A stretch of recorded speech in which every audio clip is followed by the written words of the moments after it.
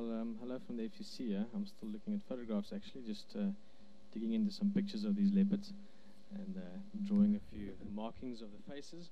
And Emma, thank you very much for that heads up. Well spotted. One of these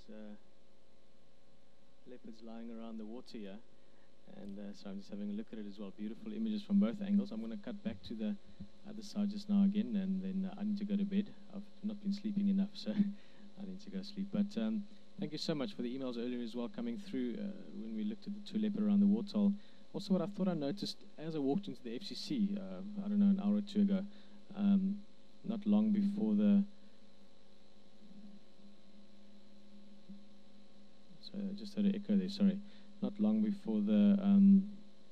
we spotted the leopard. Oh, sorry, I can hear myself echo and I'm not quite sure why. But anyway, as I walked in, I thought I saw the tail of a jackal running off. So if any of you maybe saw those jackals, I was in the FCC when that was around. As you know, I've been looking out for them. And if you did see them earlier, if you could let us know as well. But yeah, thank you very much for everyone out there enjoying the leopard. It's been an awesome surprise for me. And also just, I'm going to cut back to the other shot. I'm going to leave it in that frame, just in case someone during the night maybe wonders why it's such a tight frame. Looking at that muddy area, that's one of the puddles of water that's left. As you can see, the reflection of the leopard in the foreground as well. So I'm going to leave it on that shot.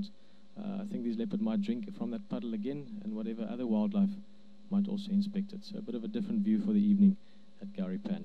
And before I talk too much and ramble on, enjoy your evening. It's always fantastic to have you with Wild Earth. I'll see you bright and early tomorrow morning out on the drive. Good night.